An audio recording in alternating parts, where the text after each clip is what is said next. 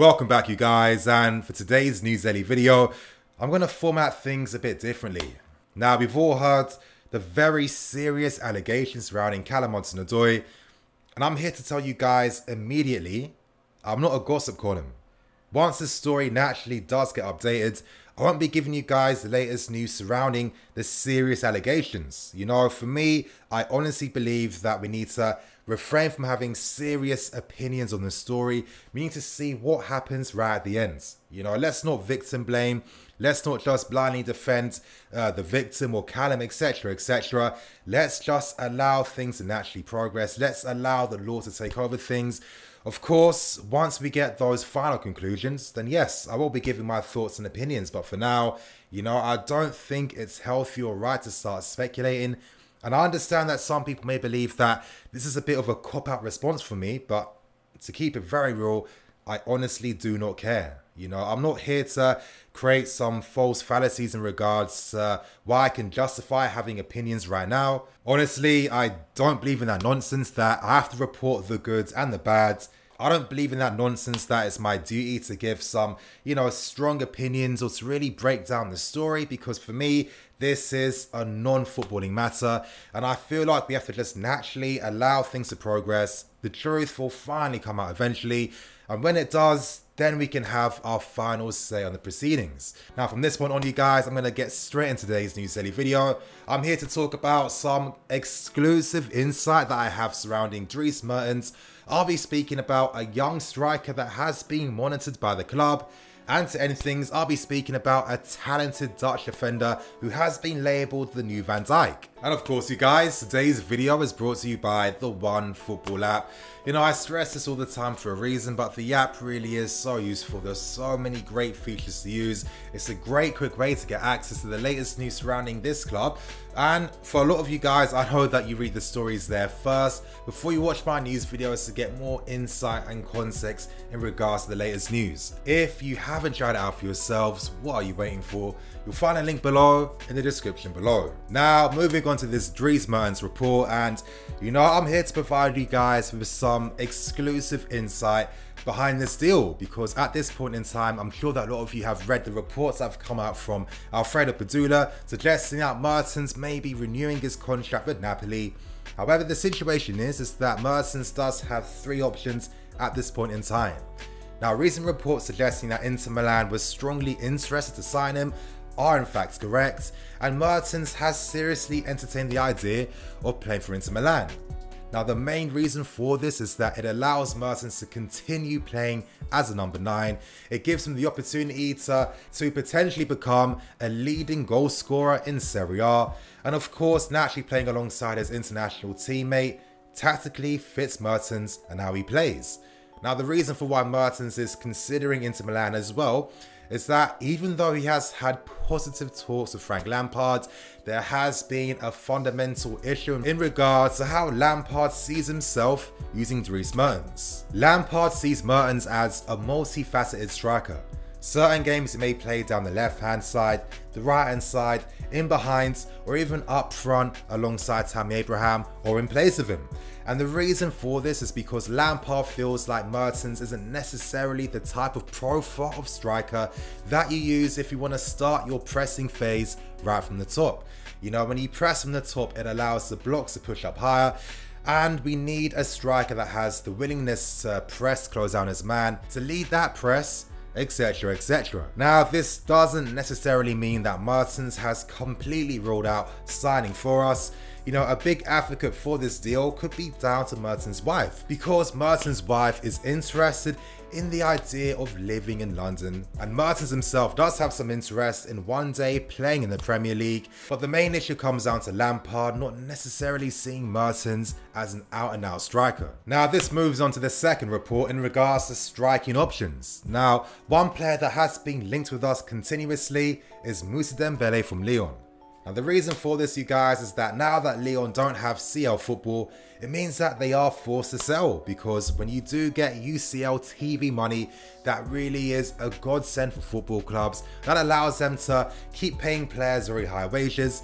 But once that's taken away from clubs, well, reality starts to kick in, and it means that you have to make some strong business decisions with the future of your squad. You know, we don't know exactly how much Lyon would accept from Moussa Dembele. However, I feel that as time does progress, once the football season does restart in the Premier League, we are going to get some more concrete information in regards to Moussa Dembele and links with his club. Now, even though we are in a good financial situation for the next transfer window, the reality is any club that's spending big amounts of money in the next window, well, it is going to be a massive PR fail. You know, with countries facing recessions, with issues surrounding NHS not having enough protective gear to wear, for example, how can a football club justify spending 85 million, 90 million, 60 million on big name players during difficult times like this? So this entails that future deals will mostly be of an opportunistic nature. A lot of deals will involve loans, player swaps, etc, etc. But I will tell you guys, expect the big business to be done in the January window. So this moves the story on nicely to a potential young striker that we are looking at. His name is Marcus Thuram from Borussia Mönchengladbach, and you know, he has had a very promising season at Gladbach this season. Now the news is that he has been a player that we've monitored ever since he was playing for Camp last year, and of course he does fit a lot of the criteria. He has the right profile that suits the needs that Lampard wants, because what Lampard really wants is a striker that can hold the ball up and bring people into play. I guess this tells us that with Dries Mertens, if he was signed, maybe he would have filled a potential backup role in the attacking positions and up front. And maybe this tells us that any moves for Jadon Sancho just aren't going to happen. As I was explaining earlier, it would be a massive PR risk for any football club to justify spending crazy amounts of money right now. And as I've been stressing a lot, do not be surprised to see Sancho leaving next season, where there is going to be a Euros tournament in that following summer. It's going to give Dortmund the opportunity to make even more money off Sancho as well. And of course, lastly, for the footballing reasons, it does give Dortmund another strong opportunity of potentially trying to win the Bundesliga. In that sense, Marcus Thuram is another option. At 6'4", what I really like about the player is that, you know, he's very intelligent with his movement. I think to play in our system, your timing of your runs has to be really good. You know, the intelligence of your movement too. With Thuram, he's a guy that's very good at making those diagonal vertical runs in behind. He can run in front, he can drop his runs a bit deeper as well. You know, he can drift out wide too.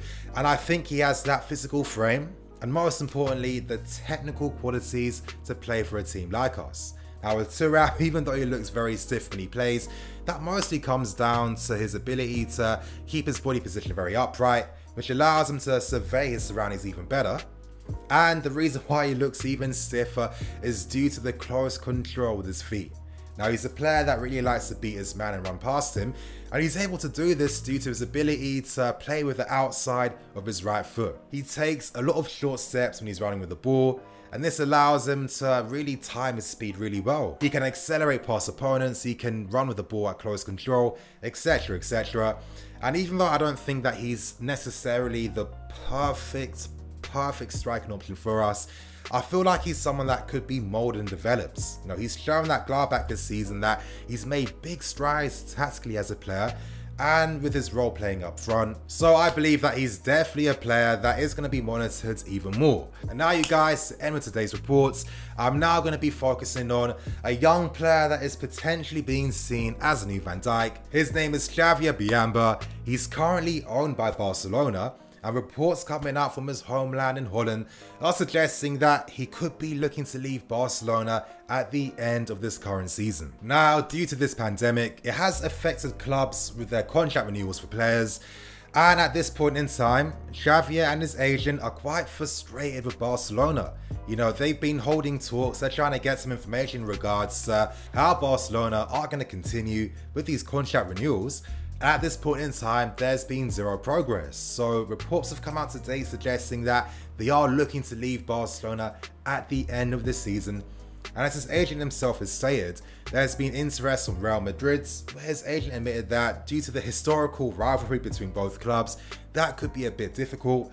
There has been interest from Juventus, from Inter Milan, from Ajax, from AZ as well, but his agent has admitted that at this point in time, we are on paper the favourites to sign his client. Now, interestingly, this was a story that came out originally last year because Xavier himself actually held trials with us last year.